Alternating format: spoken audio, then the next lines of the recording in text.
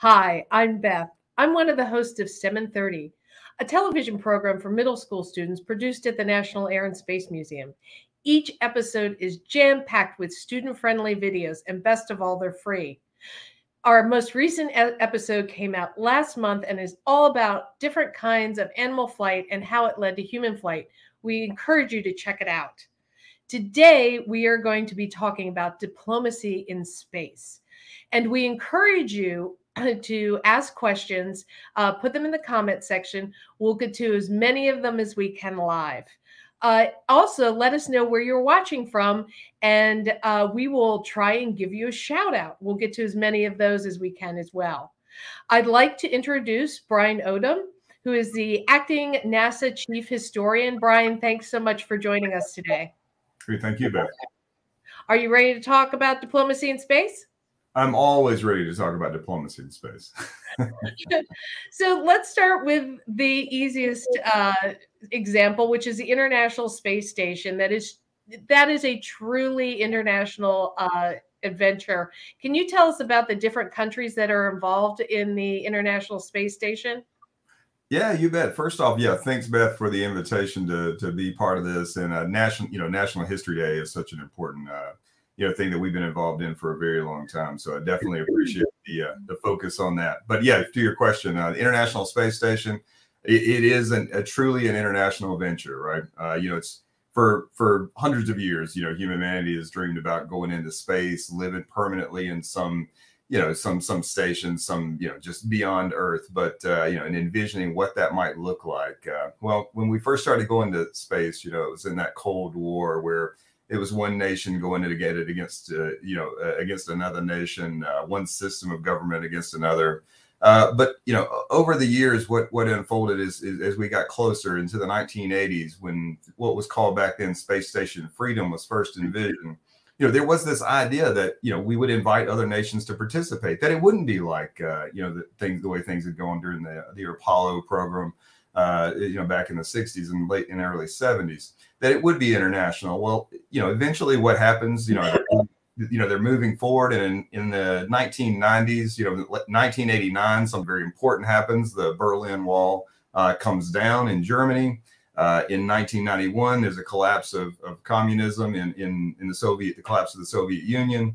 And so the International Space Station, as we know it today, is kind of born of that process. Japan getting involved very early on. Europe was involved from the beginning. Canada hadn't been involved from the very beginning, but now you could bring on Russia, the Russian program, and we'd had an experience with them before that we may talk about. But, this idea that this would be truly a collaborative adventure, that nations would provide, not only for the hardware, they would come together to think about things in terms of, the way to, the birthing mechanisms is what we call it, the way you would dock dock these things, assemble this thing on orbit, the way you would dock various spacecraft with it. And we see how important that is now that we are with different spacecraft. But yeah, truly an international, and that, just not only from a nation's providing hardware, but the astronaut corps, right? The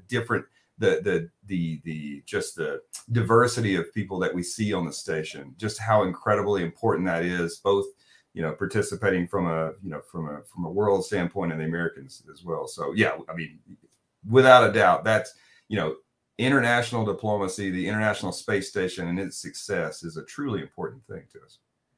You mentioned a little bit about the Cold War. Do you want to tell us about the Apollo-Soyuz program? Because that's kind of where a lot of this got started.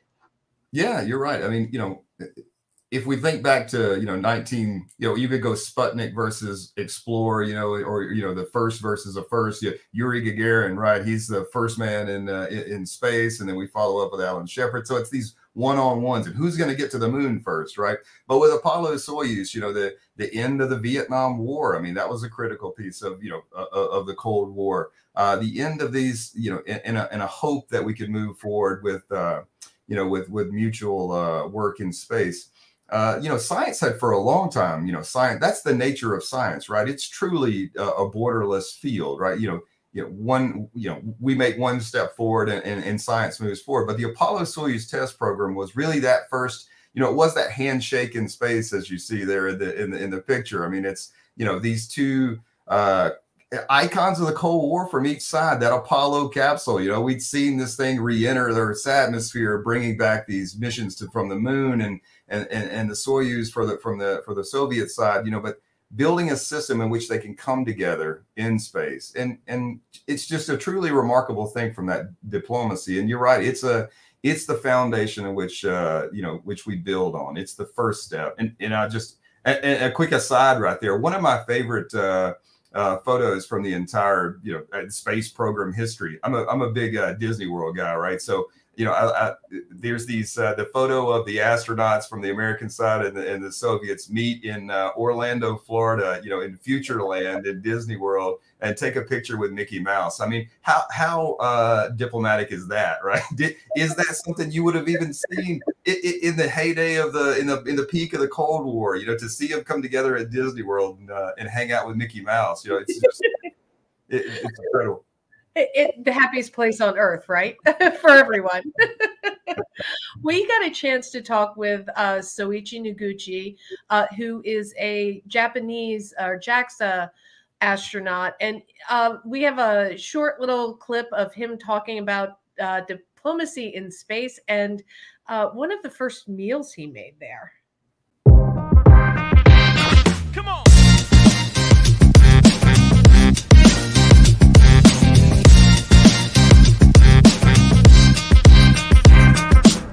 Wow, how many hours do I have? Yeah, definitely you are correct. I was the first mankind to make sushi in space. Well, the sushi is interesting because it has raw fish and also the rice, and also have to have a right combination, because just adding raw fish and rice doesn't make a good sushi.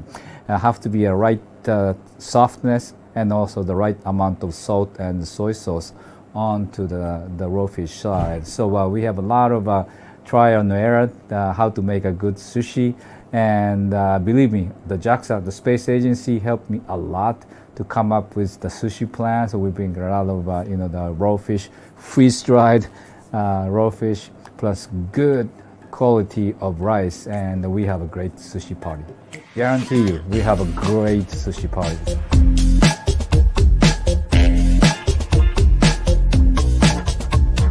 Hi, my name is Soichi Noguchi. I'm a Japanese astronaut.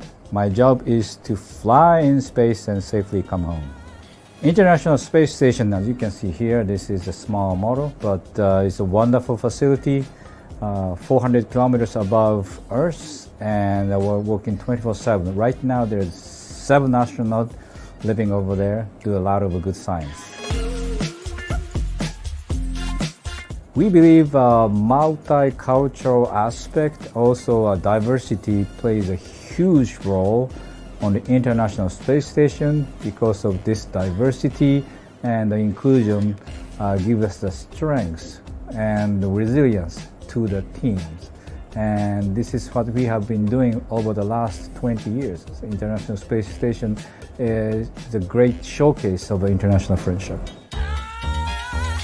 Communication is very important. We have American, Russian, and Japanese living there, so make sure everybody is in sync and understand each other in order to make sure we survive and bring up a good science. And of course, it's for the ice breaking. It's nice to have some humor associated with that to make our days a little bit easier. And finally, Soichi Noguchi bringing up the rear, ready to increase the space station science and get to work. I love that video. And one of my favorite parts of that is all the work that went in to making sushi in space. One of the things I love about living in the Washington, D.C. area is all the international food restaurants that I get to go to and eat. Can you tell us a little bit about food diplomacy in space? Yeah, you know, cultural sharing, right? What a boring world, you know, it would be without that, right? The different types of food. I think, you know, we've you mentioned Apollo-Soyuz test project back in the 1975, and the American astronauts come in, and the Soviet crew is there, and they shake hands, and as they go throughout the day, they're sharing the Soviets are sharing borscht, with the American crew, so there's this swap that goes back and forth. Yeah, there we go. I mean, it's just it's a great image, right? Because cultural sharing is so important. And something else that was mentioned, this diversity and inclusion, right? The idea of problem solving. If there's anything we know for certain about space, is everything in space is complicated, it's complex, it's new, and you need unique solutions, and you need that diversity of backgrounds and thought to really solve those problems. So that's a critical point of international diplomacy, and going at these things from multiple backgrounds, multiple perspectives. There's the sharing aspect of it, but sharing knowledge and the way science works in general, because as we go forward, in the future, that's what we're going to do as humanity. That again, just to go back to Apollo, when the astronauts come back from the moon, it's the we did it aspect of it. And I think there's been a great work. Teasel Muir-Harmony from Air and Space writes about that. The post Apollo, after they get back on these missions, they go around these world tours, and the world comes out and embraces what humanity has done. And so that's definitely a great platform going forward with diplomacy. That's why you need it. You don't just need it for the sake of soft power or influence or anything like that. It's a legitimate way, a pragmatic way to solve problems that we're going to encounter. Going to Mars is hard. There's not just an American solution and a Russian solution and a Europe solution. It's just not. So yeah, just really critical. I want to remind everybody watching, we are taking questions. Be sure to put those in the comment section.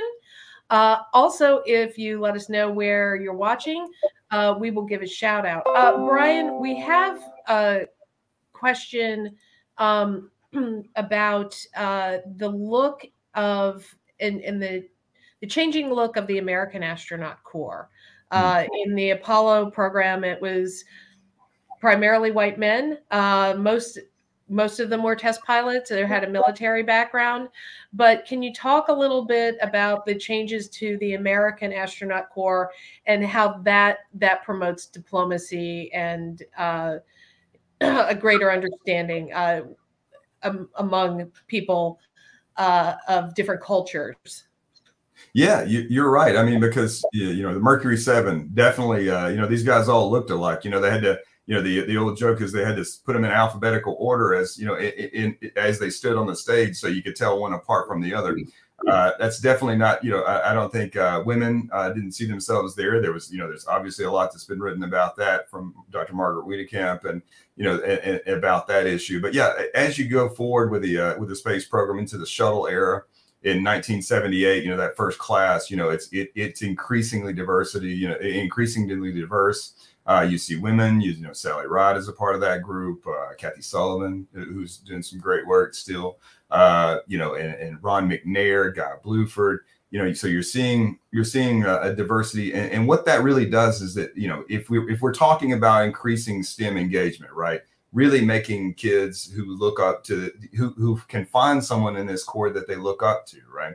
And so there's, if it's all white males, well, a lot of African-American young ladies are not going to look at that corps and see that that's a future for them. But I think that 78 class was the beginning of that. And I think now that you get to the Artemis class, you really do see that, that representation of what we really truly mean by diversity and inclusion, and how important that is to solving these problems. And again, not only from a diversity standpoint, from a diversity of background standpoint, you have doctors and you have, payload specialists of the shuttle program, and just, that's just such an important part of it as well.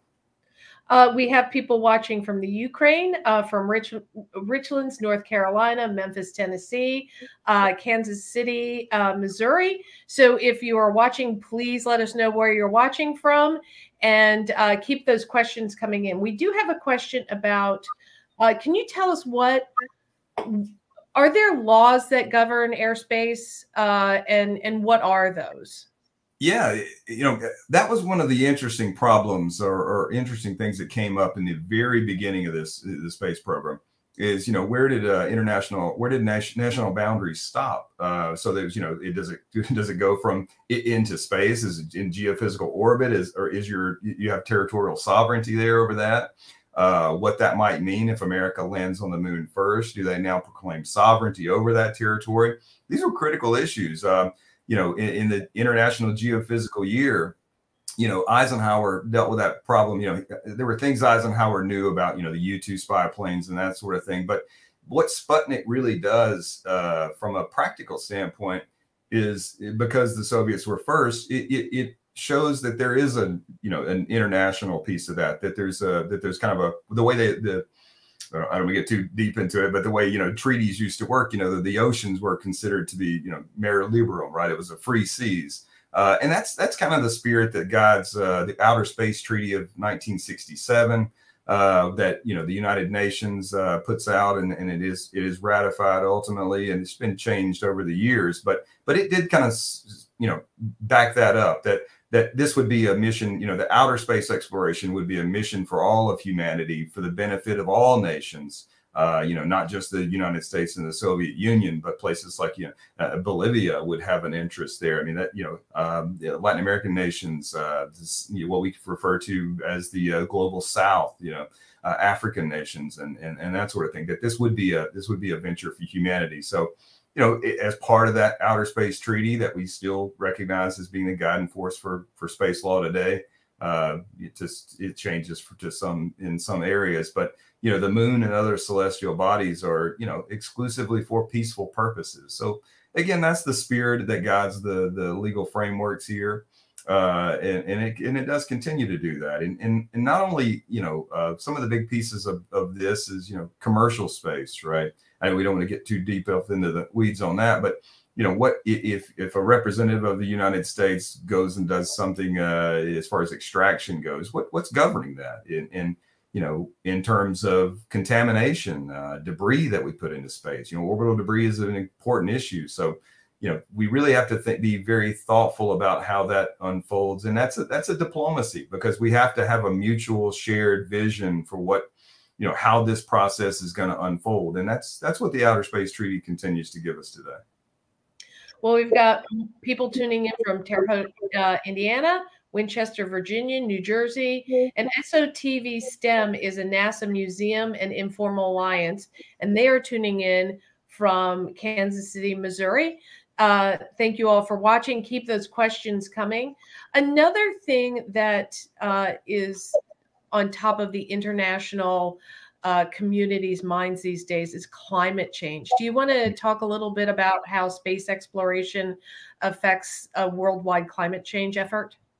Yeah, the data that's gathered by NASA and its international partners and international the nations that are doing this, looking at remote sensing data, looking back at Earth, since the beginning of the environmental movement and the initial Earth Day and the 1970s and the age that was, we've given a lot more thought to what is the impact that we're having on the planet, and how do we monitor the health of the planet? And obviously, the health of the planet is not a national concern; it's an international concern. And I think today we're still continuing to do that, and it's getting climate change data and understanding really what's happening through the monitoring of the oceans, the temperatures in the oceans, the loss of ice, we all remember, well, a lot of us weren't around back then, but the hole in the ozone layer and things like that, how we understand that. So there's a lot of work that goes on the International Space Station today in satellites that that are observing as well, to really look back home and see what it is that's going on here. There's another piece of that too. There's some we used to talk about things, nations who don't participate directly in this. How do we put data into the hands of people at a village level in a place like, Cambodia or Guatemala, to make decisions, real-time decisions about the environments that they inhabit, right? So maybe not about climate change, but things like algae bloom, right? And how to get information about that. And there's a program I can just mention, the NASA Surveyor program. And, they have hubs throughout the world, in Latin America, in the Mekong Delta, in East and West Africa, where they work with people at a real village level to talk about issues like deforestation and the impact that it has, to talk about how these things really do impact the health of agriculture, to figure out how to distribute water across crops. So NASA's heavily involved in that, and that is a piece of diplomacy as well, right? Because how do we do that, and what tools do we need for that? So yeah, you're exactly right. Climate change is a big piece of this, but learning to live and operate in a world where the data from science is shared to help people make those decisions. If you're watching this video and you like it, be sure to share and keep those questions coming in. We have a few more minutes. Brian, I have a question here about how has international cooperation and in space changed the way things like satellites, spacecraft vehicles, how has that changed over the years because of the information from an international collaborative? Well, from an engineering standpoint, right, there's lessons learned. What lessons have been learned in one program around the world that we don't have to learn again, right? We share the information, we share the experiences, we share the paths forward with each other, and that goes back to that diversity of thought. So it's had a big impact on engineering. Getting to space is hard. It's not any easier now than it was in 1961, 1957. It's still very, very hard. So the more sharing we have from an engineering side, the better. When it comes to things like, one recent thing that is probably on folks' mind is the James Webb Space Telescope. That observatory is going to answer questions about the universe and about the origins of the universe that we may not even conceive of now. Missions like that wouldn't be possible without this international cooperation. And if you see how that mission played out, right, the science behind it, the development of the instrumentation since 2003 for that mission, if everybody if you were paying attention there, it didn't launch from KSC, right, and it didn't launch from Florida, it launched from French Guiana, right? It's on an Ariane 5 launch vehicle. So this incredible participation, and in fact, Europe's going to be involved in some of the science, the processing science, and obviously, when you're talking science, you have scientists around the world who are going to look at this data and really answer those hard questions about how was the universe, how did it begin?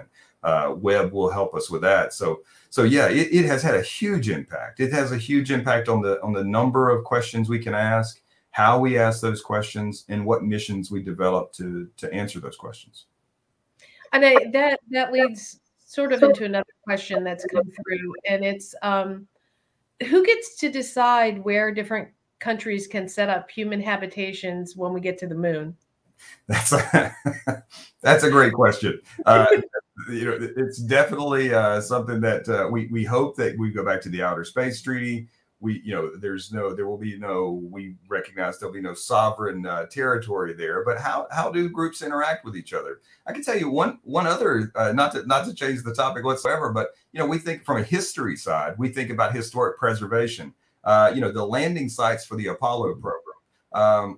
What is it that's going to govern the preservation of those sites? We have 3 lunar rovers on the moon. We have a lot of instrumentation there. Are those historically valuable places? So once and the big question obviously is resources. Once you begin to find something of value, that changes the paradigm completely.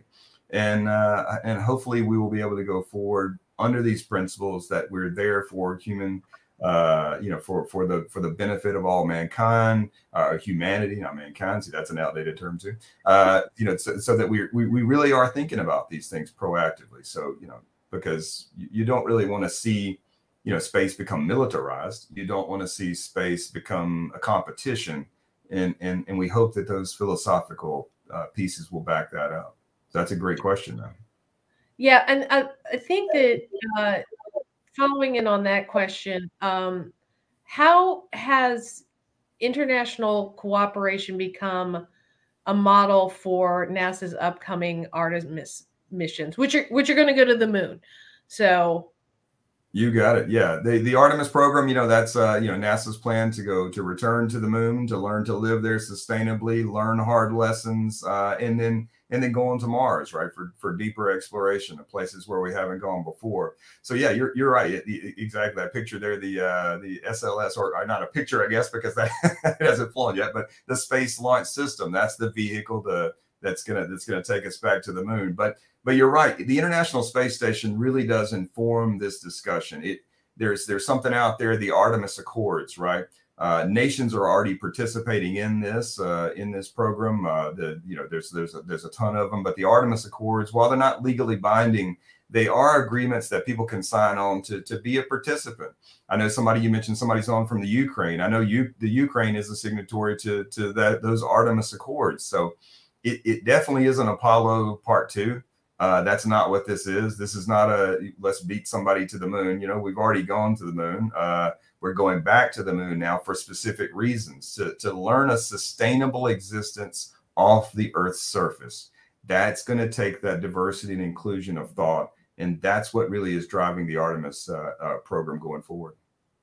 Brian, thank you so much. We are out of time. I appreciate all the answers to our difficult questions that we had.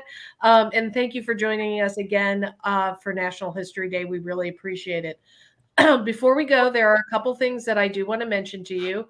Don't forget to check out the latest episode of STEM in 30, which is all about bugs, bats, and birds, and even a couple of brothers, 2 in particular.